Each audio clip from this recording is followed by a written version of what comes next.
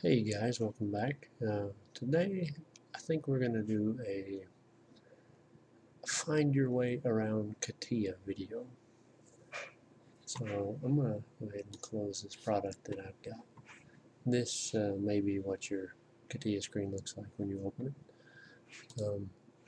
If you check under the start button here, you may notice you've got some of these, all of these, none of these. You may have more than I've got.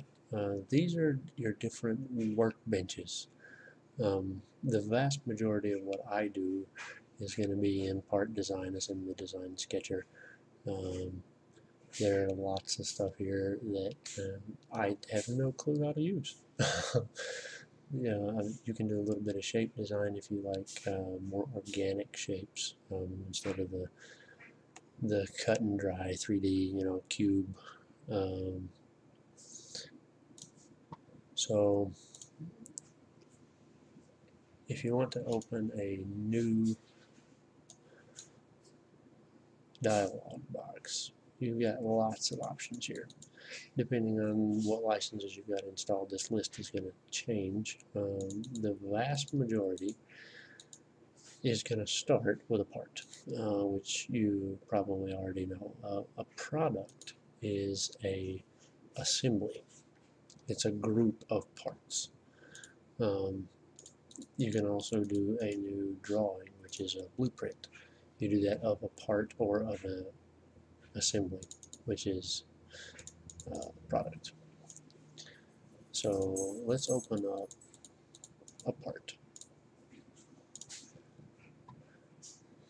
You get this dialog box. You can name your part. We'll just start there. You can create a geometrical set if you like. That's a little more advanced.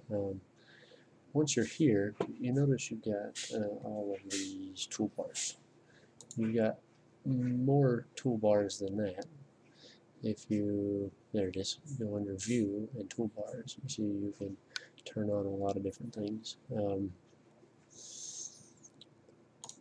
The things that you use most often, so a sketch or a pad or a shaft, or within a sketch you may use this button a lot, which is a constraint, or drawing a circle or a rectangle, or there are different variations on a rectangle, a centered rectangle, oriented rectangle. Any command that you use frequently, you may want to set a shortcut key for. To do that, you can go to Tools and Customize. The best way to get there that I've found is to go to Commands, All Commands, and then find it. These are in alphabetical order. So if we want to do a circle, let's look at a circle. So click the button. It'll show up in this little box here, and do Show Properties. This accelerator is what your shortcut key is. I like to do Control-Shift keys myself, so if you want to do Control-Shift-C to draw a circle, that's all you'd have to do, and hit close. I've already got C constrained to something else, so it doesn't work. But so how about R for round, because I don't know what else to make it. So now if we want to make a circle, we'll do Control-Shift-R, and there you go, just like that. And because I've got a constraint tied to another shortcut key, I've got it Control-Shift-D for dimension. You can set it up however you like.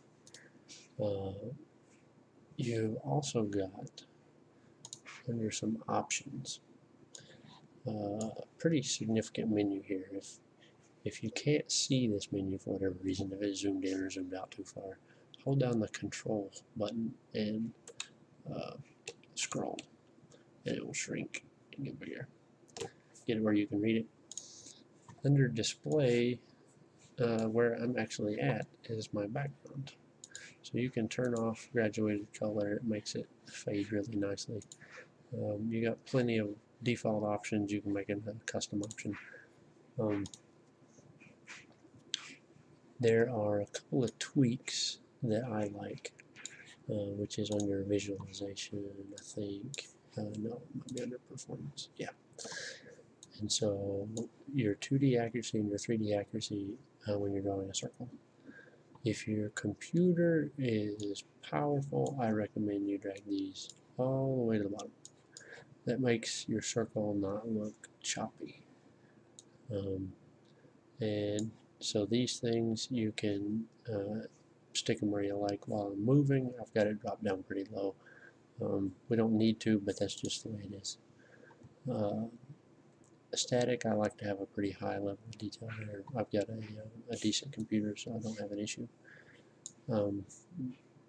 Your transparency quality, you can make solids semi-transparent.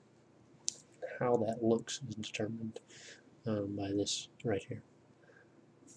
You've got the ability to change your lighting. You've got picking size, so when you're trying to snap to a center line or something, you can change all that. You've got the ability to go in and change line colors and all kinds of fun things. Here you go, line types. Lots of fun options. Those are probably the most used settings. How to make shortcut keys, how to change this so you can see it a little better. The trick that I showed you in the options menu will also work with this part tree here. Hold the control button and move your scroll wheel. I think that'll be about it for today. It's a pretty simple video. Until next time, happy modeling.